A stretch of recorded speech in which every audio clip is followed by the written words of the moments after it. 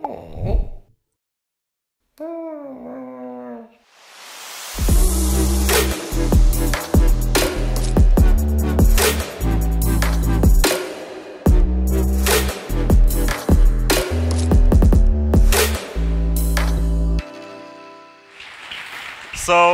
I want you, after this talk, to love TypeScript as you love parties. And I'll try to argue you why you want to invest your time to learn another new technology, language, compiler, and so on. Before we start, let me say a few words about who am I. My name is Vitalii. I'm Ukrainian that lives in Poland for last 2 years. I work in an outsourcing company and mostly on banking projects. Huge enterprises, we building a lot of internal platforms for them, and for last 2 years we're doing this with Angular, Angular 2 and TypeScript. Also, I participated as a mentor on events called NG Girls, where we're training women that want to be involved in IT and help them to get started with it. Also, I have few open source projects, not so big, but have some fun with them. And if you will have any questions, you can reach me out on Twitter. Here's my Twitter handle. I have some blog posts, mostly of them about Houdini these days. And also, feel free to have a chat here. So, what are you going to speak today? So, what the hell is this TypeScript? What is the language or compiler or whatever it is? Then I want to introduce type system used in TypeScript. Then we move on for how to get started with this TypeScript. What tooling available and how to integrate it as well with some frameworks and backend stuff. So, what is TypeScript? TypeScript is a superset of JavaScript. It's not really a new language, but it's JavaScript with type system on it. We will see it a little bit later. Why we want to use such technology? Some trivial problem. We have a function that accepts 2 arguments, A and B, and you want to have a sum of these items. So you later on call in your code this function, add 2 and 3, and it returns you a number. It's great, it's working as expected, but nobody stops you to use strings as an argument for this function. And in the second example, we got 11, and it could be not expected behavior of this function. So, and to look deeper on such problem, I want you to play some game. JavaScript expression trivia. So, the first one, object literal plus another object literal. What will be the result of this expression? Anybody? Raise your hands. Object, object. Sure, this ugly string. Object, object, object, object. So yeah, next one. 1 number plus plus string number. Yeah, exactly. Second string will be converted to number. Next one. Array with element 1 and array with element 2. What will be? Sure, string 12. And it's not something unexpected, because it just follows our specification, ECMAScript. And to avoid such unexpected behaviors, you need to know algorithms behind this specification, how they used.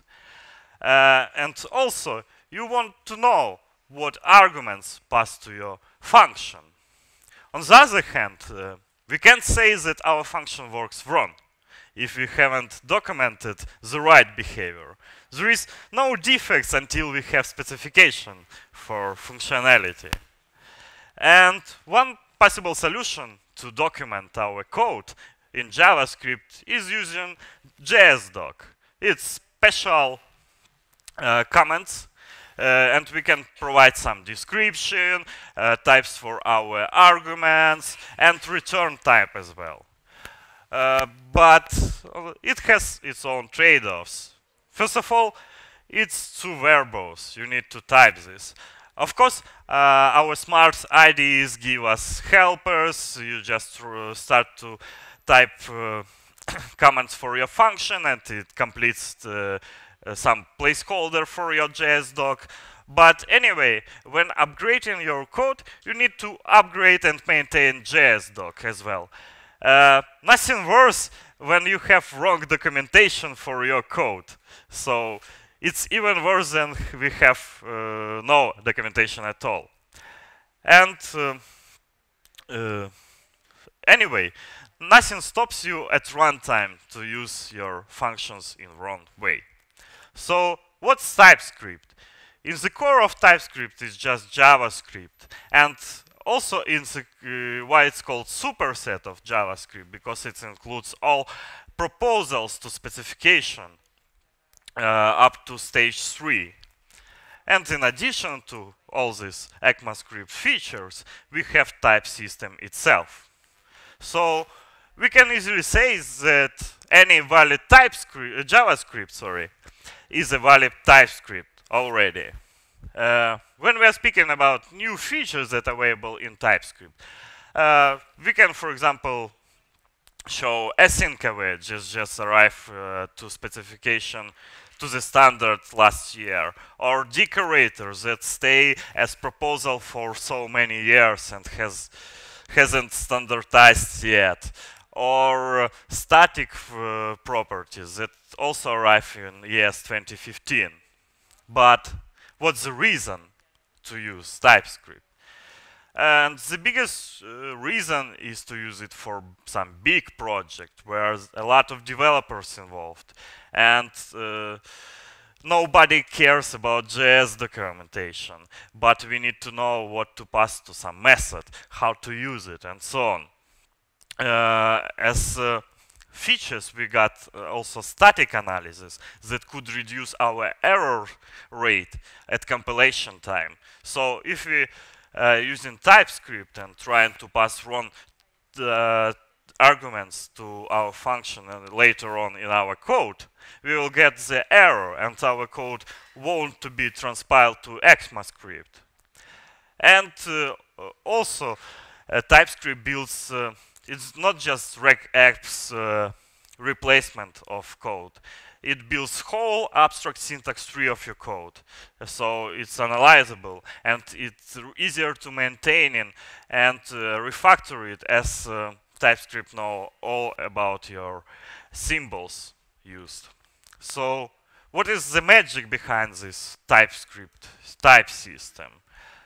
First of all, I want to show how to declare type for variables. And it's pretty simple. You just declare your variable name, type double colon, and type the type itself. So the first type is a huge cheat, is the type any. And by default, TypeScript assumes that if you don't specify type for your variable, it's of type any. And it allows you to assign any value to this variable, and no errors come. And I want you to not really use this any type, because you're losing a lot of TypeScript ecosystem while using this kind of cheat. So next, it covers all primitive types of JavaScript, like booleans, numbers, strings, undefined, null, object. And you can see in these examples, you declare the variable and specifying its type and assigning value or not. While I'm saying if you're not assigning a value to a variable, it is undefined, and you can restrict TypeScript to check undefined and nulls with option called strict null checks.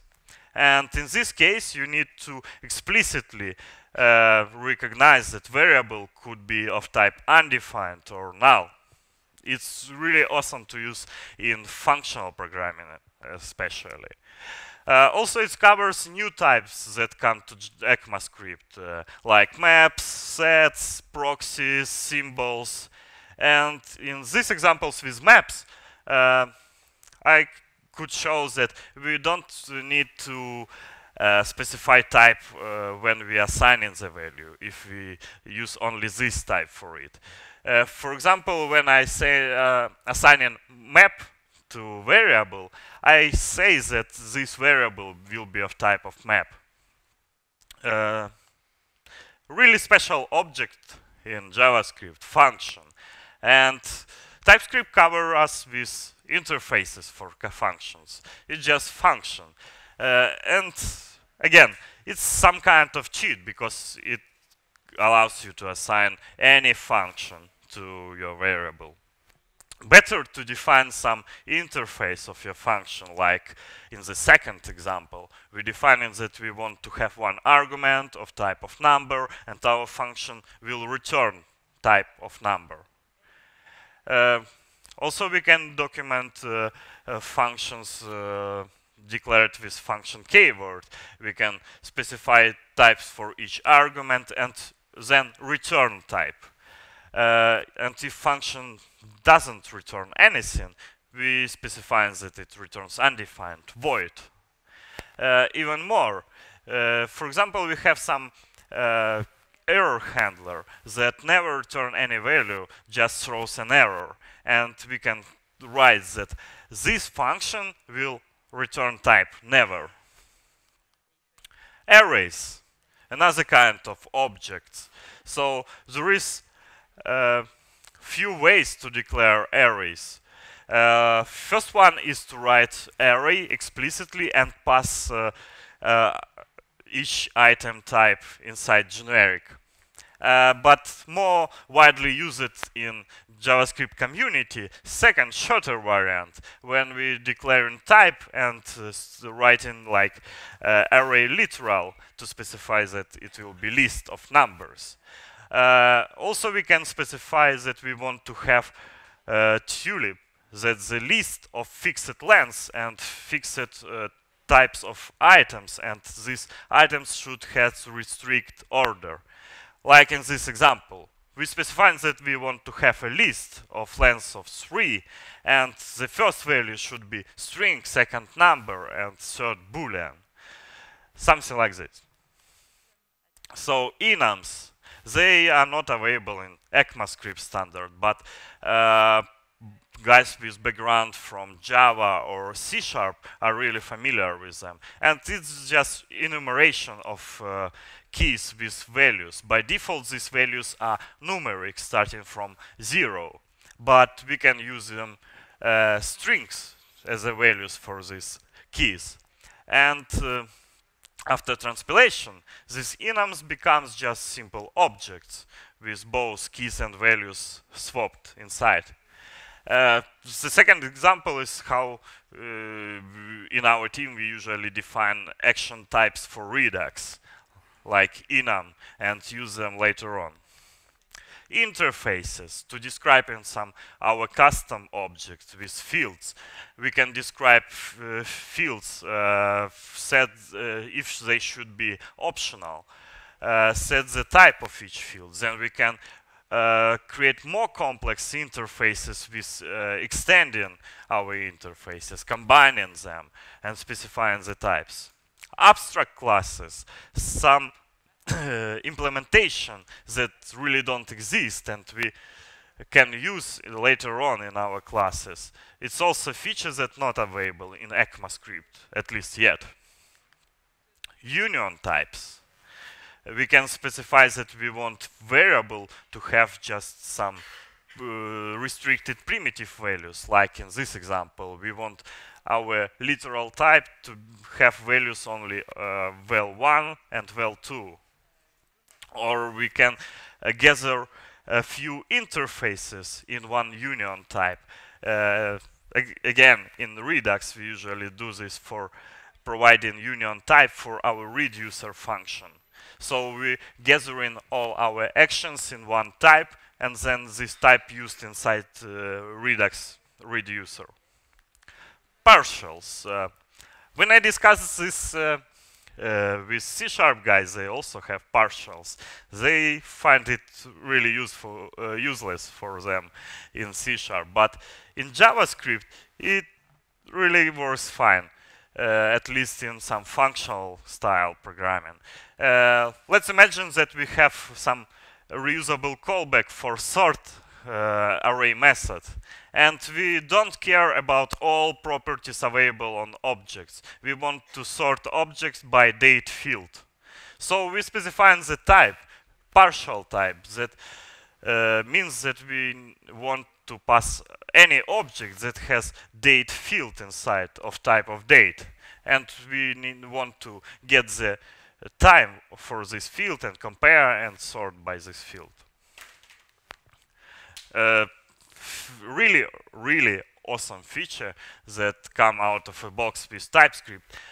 They covered whole DOM APIs with interfaces. So we have all HTML elements, basic interface, and more specific one for example, HTML button element. And we can use them, and in our IDE we will get suggestions about which properties and methods available in this button. Later on we can add event listener and specify that our event is a mouse event. And then we got that this event could have prevent default method, it can have page X, page Y properties, and so on. That's not all the types available in TypeScript. There are a lot of helpers like read-only and so on. So I can't cover them all now, but you can visit the docs, and they have really great documentation with all examples available. And new features are still coming to new versions of TypeScript because more people using TypeScript, more specific cases exist, and TypeScript creators working to solve these problems. So that's all good, but how to start using TypeScript, at least how to try it.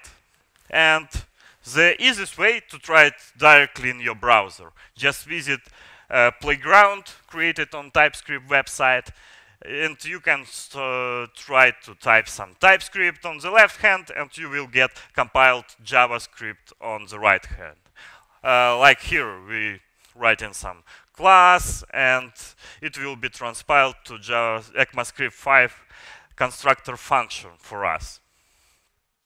So it's the first place you should try TypeScript in general.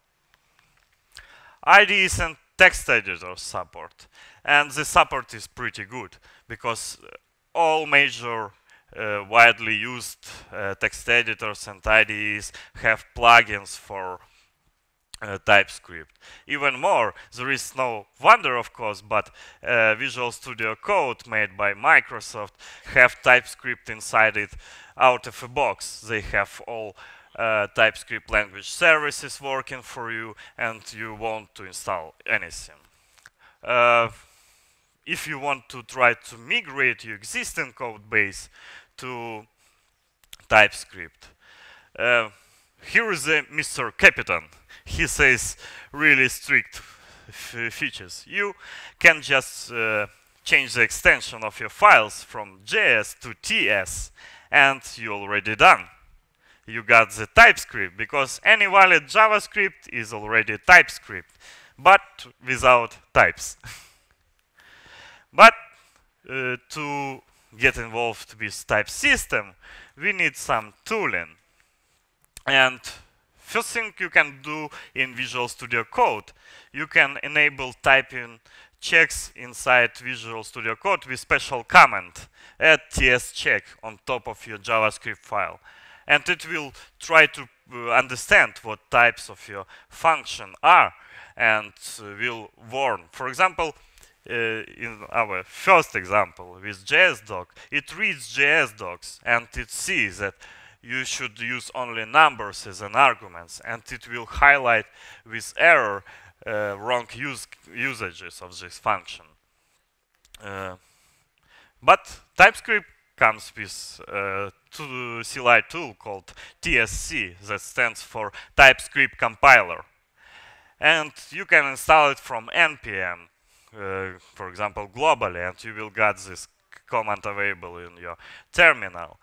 And to get working this compiler, you need special configuration called tsconfig.json. But you can generate it with TypeScript compiler, passing the init argument inside. So you run in tsc init, and it creates this configuration file for you. Then you can run compiler on your project files. Like in this example, you provide in glob to compile all TypeScript files inside your folder My Project. How this configuration might look? This is the default one generated by tsc init. And the main thing here is the target property. That means which version of ECMAScript you want to receive after TypeScript compiler run. For example, it could be ES5 because we need to support all browsers, or we want our code to be executed by Googlebot, which hasn't support for ES6 features. But you can specify more modern standard versions as well. And other main configuration arguments is the output dir. Well, your JavaScript files will be created, and type roots. Type roots stands for lookup for library types, if any available. And usually they lives inside node modules at types folder. It's created by another open source project. We will see it later on. One way to use TypeScript with Webpack, we have official TS loader and not so official awesome TypeScript loader, AT loader. How many of you can write Webpack config without looking at the docs? Any Sean Larkin here? No? So, yeah. It's not so good when you need just to try some feature. You won't waste time on bundler configuration. Or you might have only backend experience and just want to try this stuff. In this case, I would like to recommend to use Parcel. It has the TypeScript support out of a box, and this is the bundler that has 0 configuration. So you just install it and run the command. Parcel builds our index file, and it grabs all resources and bundles them for you. So it's working great for just trying some stuff. So just check it out.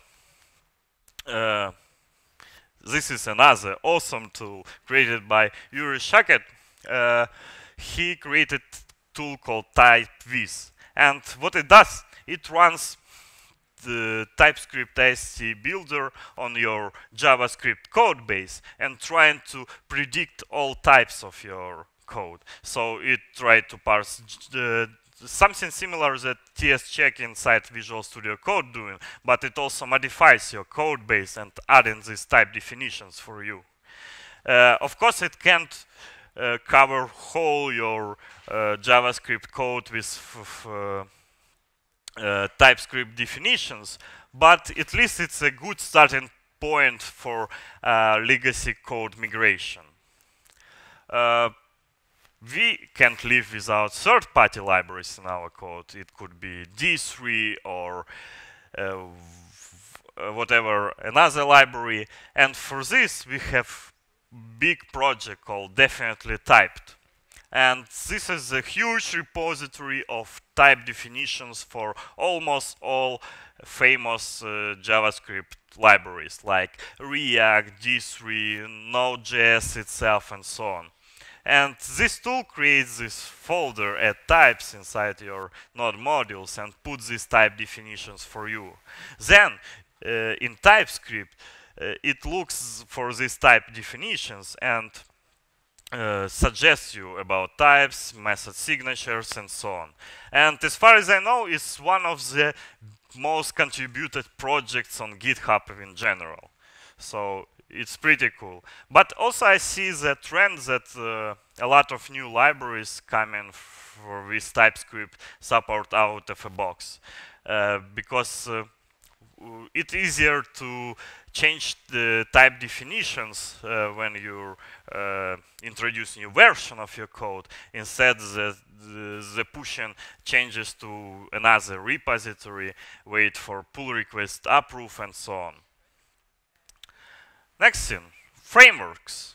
So, how we can use TypeScript with most of widely used frameworks? And first of them, of course, Angular. Google and Microsoft gathered together and introduced our Angular with TypeScript. First time they tried to create ability to use Angular without TypeScript. But for now, I think they have only documentation in TypeScript and whole framework even written in TypeScript. So it supports out of a box. They have this tool called Angular CLI that creates a scaffold project for you, configure a Webpack bundler, and all this stuff. So nothing to do there. You just create new Angular project and use it out of a box. React. For React, there is type definitions in definitely typed project. You can install it and use in React. So you can achieve, for example, strictly typed properties and state for your components. And you can restrict this state to be read-only, to not change any property directly in React, but only with set state method. You can then extend the React component and pass these interfaces for properties and for state inside this component as generic. You can use decorators to bind event handlers, for example, or another helper stuff. Decorators under the hood is just mixing functions that wraps your method or class or property and add additional behavior to them. And the best thing, you can use JSX, that TypeScript for JSX, and you have all type definitions inside your render method, all methods available for you. And if something going wrong, you passing wrong property type or not passing all required properties to components, you will get the error and your code won't to compile. So you can predict the errors before they come to runtime. And if you're using some third-party components and they come with the TypeScript definitions, they also will help you to use these components in the right way, how it's written. Vue.js has pretty good support for TypeScript, and it looks really like Angular. They have the same decorator for component. You can pass template, and you just create a class that extends Vue. So nothing to do there. Of course, it's a huge topic about TypeScript and frameworks, and I would like to recommend Medium blog posts by my friend Marcin Hochel. He's GDE from Prague, and he created a bunch of content about how to use TypeScript with React, how to use TypeScript with Angular, how to strictly type your Redux, and really awesome content, how to use the same Redux code base for both Angular and React, and so on. Just check it out, he has a really good content. Integrations with backend side that will help us to collaborate with our friends on the other side of stack. So the most big feature that we can achieve, we can get strictly typed API-rich interfaces. So, like in this example, we have some RESTful endpoint, and we have generated TypeScript interface for that. And then we specify that the response from backend should be of this type. And this interface should be generated on backend build step. For example, when Java build was made or C#, and it could, I will show it later on, it could generate these interfaces for you. Then in your client-side code, you importing these interfaces. They could be published in your local NPM, for example, like a library, or just shared in the repository, whatever.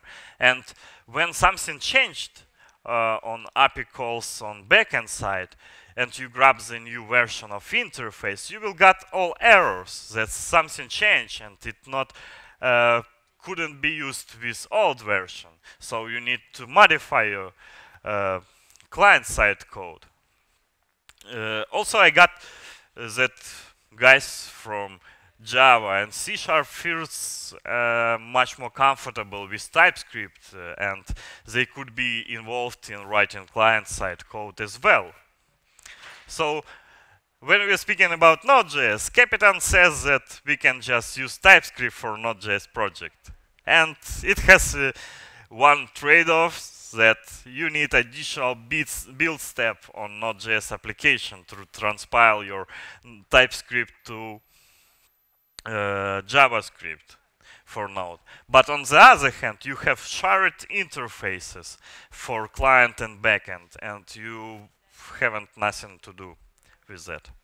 For Java, C#, not sure about PHP, you can generate JSON schema. That's the open source standard to documenting RESTful endpoints. And from this JSON schema, you can create TypeScript interfaces with tools like JSON schema to TypeScript. It works not ideal. It sometimes stacks on some complex types, but at least it can cover basic primitive types like integers, numbers, strings, and so on. So this is the one way how to achieve strictly typed RESTful interface. So try it at home, and I hope it will work for you. So that's all that I have. Be strictly typed and love TypeScript like you love putties.